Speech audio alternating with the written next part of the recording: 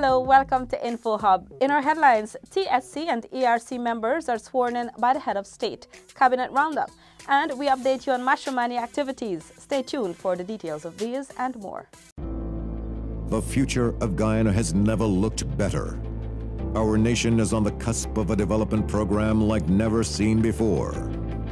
While Guyana is now emerging as an energy giant through the discovery of massive reserves of oil and natural gas, it is your government's intention that the huge benefits emerging from this will go where it matters most, to you, the people of this beloved country. There is a surge of confidence in the way Guyana is governed once again, and the level of investor interest is unprecedented. Guyana is poised to become the breadbasket of the region, and the pace at which this nation will grow through prudent fiscal management will be nothing short of impressive. But more than anything else will be the way every Guyanese, regardless of color, class, or creed, becomes a part of this historic period of national transformation, sharing in the wealth and well-being of it all as one Guyana. Here's our first report. Members of the Teaching Service Commission and the Ethnic Relations Commission were sworn in by President David Granger. The head of state noted that constitutional service commissions insulate citizens and institutions against influence and interference by the executive. Representing the TSC are Marcel Hudson, Barbara Patricia Thomas Holder, Deborah Thomas, Ahmad Shaw, Alan Monroe, and Avril Crawford. Members of the ERC are Norris Witter, Niaz Suban, John Smith, Rajkumari Singh, Ashton Simon, Deodat Prasad, Norman McLean, Roshan Khan, Ruth Howard, and Barrington Brafitt. The appointment of the Teaching Service Commission, President Granger noted, will aid in boosting the education sector. The work of the Commission will contribute to ensuring a core of qualified, trained, and highly motivated teachers in our educational system. It will assure these teachers of fairness in their appointments and due process in the exercise of discipline. President Granger added that the Ethnics Relation Commission is vital to safeguarding unity in the country. The work of the Ethnic Relations Commission is essential to ensuring ethnic harmony and social cohesion in our republic. Members of the two commissions commended the administration for the implantation of the important bodies. I feel that the responsibility is so much for the Ethnic Relations Commission to work to try and to create true national cohesion and goodwill amongst the religions and amongst the various ethnicities of our country. I want to compliment His Excellency for this bold move in having these commissions formally enacted and up and running. And I look forward to working diligently to solve all the problems of the teachers. They're an important people. They have been playing an important part, and I'm quite sure they will continue to play an important part in building this nation, molding this nation. The responsibility of our teachers cannot be overemphasized. The chairman of the commission is Kumar Deersarami, and the other members are Rabindra Prasad and Rosemary Noble. Zanil Williams for InfoHub. Here now is the Cabinet Roundup from Stacey Carmichael. Guyana is expected to sign a Memorandum of Understanding with Haiti on the margins of the 29th intersessional meeting of the Conference of Heads of Government of the Caribbean Community, CARICOM, to be hosted in Port-au-Prince. President David Granger and Second Vice President and Minister of Foreign Affairs Carl Greenidge are attending the meeting slated for February 26 to 27, 2018. Minister of State Joseph Harmon said the MOU will provide a framework for the development of a Guyana-Haiti Joint Commission that will seek to enhance bilateral relations between our two countries in the areas of tourism, agriculture, water management, forestry, and food security. A concept note on a frontline village policy presented by President David Granger was adopted at Tuesday's cabinet meeting.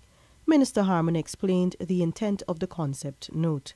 The concept note is aimed at greater inclusion of all communities on our national borders in the body politic of Guyana and the effective delivery of public service to those communities.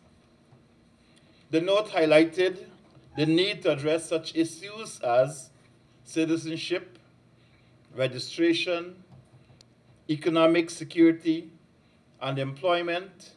Finally, in post-cabinet roundup, businessman Siri Prasad, general manager of Guy Gas located at Lot 9 Bel Air Gardens, has penned a letter of apology to President Granger, the government and Guyanese for the placement of the controversial advertisement urging investors to go invest elsewhere. Prasad claims that Go Invest failed to fairly represent him as a local investor. Its genesis arose out of my sheer frustration in dealing with that agency. It was never meant to dissuade any investor, local or foreign, from investing in Guyana, but rather to highlight shortcomings and encourage public discussion concerning improvements to that important investment agency. I apologize for the content of the advertisement and its corresponding effect, including any embarrassment it may have caused my country and the government. For InfoHub, Stacey Carmichael. The Minister of Citizenship, Winston Felix, is granting temporary amnesty to illegal foreign national minors to regularize their status. Here is that report. We're giving you a chance to come to the office in Georgetown with your passport and apply for your extension of stay. If you came to work and your initial visa was an employment visa, you could have that extended as well as your work permit. Foreign nationals, particularly Brazilians, raised concerns of legalizing their status with Minister Brooms on her previous visits to the landing. Whilst they do not require an entry visa, they do need landing and work permits. These permits are granted by the Ministry of Citizenship. The foreign nationals were warned by the minister that this application process has to be done in person. Foreign nationals who overstay their time in Guyana can be considered illegal and could be brought before the courts and deported. Don't allow anybody to take money from you to do it. They can't do it for you. You have to come and apply for your own registration. Your visa, you have to come to do that. Anybody who take your money from you, bad business. Foreign nationals are being encouraged to visit the Ministry of Citizenship's office located at 146 Waterloo Street in Georgetown for further information. Paul McAdam for InfoHub. Guyanese will soon directly benefit from an ISO-accredited forensic science laboratory as the CSSP is currently implementing measures that will bring it in line with the required standards. Letitia Isaacs has more. CSSP project manager Clement Henry told InfoHub the initiative is part of a larger program being implemented to deal with some issues affecting the police force's crime response capacity. So we're at a point working towards procuring a consultancy firm, to do a full diagnostic of the barriers to police performance. We believe that this information will be useful in addressing these barriers and bottlenecks so that we can design the appropriate intervention to enhance police performance. According to Henry, the Ministry of Public Security is currently in the advanced stage of procurement of quality equipment to conduct DNA and gunshot residue testing. We can bring the lab up to ISO accreditation, and to do so, there are a number of issues we need to address. We need to address the security system in the lab, the electronic security system, and we've already contracted a consultant to do this type of activity, and we also need to address the air quality within the forensic laboratory. The Forensic Lab is a Government of Guyana initiative with the goal to provide quality laboratory services to support forensic and non-forensic investigations.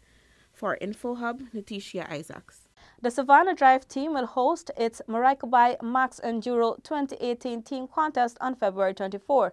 The challenge consists of a 45-mile drive which starts on the Linden Highway and finish in the village of Maracaibo in Region 5, Mahaica Berbice. At the Safari's launch on Wednesday, it was explained that whilst the contest is geared towards fun and adventure for the bikers, it also aims to promote community tourism. Maracaibo's village Tushao, Colin Adrian, thanked the Savannah Drive team for showing interest in visiting the community. He's optimistic that the event will boost efforts at promoting the community as a tourism destination. From the time I took office, I try to attract tourism. I see it as a key area where every individual in the community can benefit. Adrian added that villagers have been working to prepare for participants' arrival and he encouraged persons to come out for the event. Ghana Tourism Officer Ronald Smith praised the initiative and the potential tourism benefits. The Ghana Tourism Authority has been very supportive of events like these, more so in diversifying Ghana's tourism experience. Since we have recognized there is a great desire, or there is need for events as these. There are motorsports events, but there's not motorsports event that takes you in such a terrain. Coordinator Shane DeAndrade explained that there will be a total of 10 teams participating, comprising 30 motorbikes. The Public Health Ministry will provide an ambulance, 2 doctors, and additional medical personnel to accompany participants. Paul McAdam for InfoHub. The 1763 Rebellion commemorative exhibition is being hosted at the National Archives. Here are the details. Archivist Nadia Gamel-Carter explained that the tour aims to highlight one of the most important events in local history. Now, the reason why they choose Republic as that the date for Republic was because around the same time we had a very important St. Louis rebellion. It was one of the first, most successful slave rebellions, which sets the pattern for other rebellions that follow. So we thought that even though we're in a match season, we wanted you to know the other reasons that we have this season. Some of the students shared their views about the exhibition. Today, I've learned a lot of things. Because it was my first time here, it was very shocking because I thought it was some big place and you might see a lot of things, but this is very amazing. And the whip, I didn't expect to see that. I wasn't really expecting. I was expecting to see more man-made stuff, but it's just books. And so far, it's quite okay. Practically, I've been reading a lot on the Coffee Monument so far, so it's just topping up my knowledge and giving me a more advance of what to come in the future. For InfoHub, Letitia Isaacs. Last night, the judging of the individual pieces for the MASH float and costume parade was successfully held. Zanil joins us again. Guyanese on Thursday turned out at Durban Park to support the first leg of the Mashramani float and costume parade. The MASH Night event, as coined by the organizers, returned following a 2-year hiatus. Dr. George Norton, Minister of Social Cohesion, explained that this first leg will allow for persons to get a greater understanding of the bands. There's no doubt that this activity here is here to stay. You know, it depicts the king and queen of the MASH, let's say, display, and it takes away from what would have happened in the ordinary parade. Here you see the king and queen demonstrating by themselves, and then you have the commentaries, which is so important because many times you might see a certain, let's say, color, a certain design, and you really don't know what it signifies. In this situation, it is explained to the crowd exactly what has happened. Director of Culture, Tamika Bott-Swain, says this event proves that Guyanese are interested in their culture. She is hopeful that more activities can be held throughout the year. This is the beginning of a new approach to culture. We'd certainly like to give the Calypsonians an opportunity to present more music, the soca artists, the chutney artists. Chutney dance was a new element to MASH this year.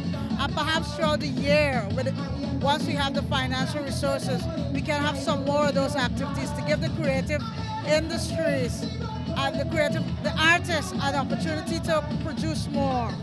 So come out on Friday, February the 23rd. Let's cooperate and celebrate Republic 48. Sunil Williams for InfoHub. And here's our final report. The Guyana Police Force is informing members of the public that in order to facilitate activities relating to the Mashramani Float Parade 2018, the following intersections will be closed to vehicular traffic from 6 hours until the end of the day's activities. Camp Street and Thomas Lands, Albert Street and Wolford Avenue, Sandy Bab and JB Singh. The following streets will be closed to Vlasingen Road. They are Sandy Bab, Bar Street, Dowding, Station Street, Lamaha Street, Wolford Avenue, and J.B. Singh.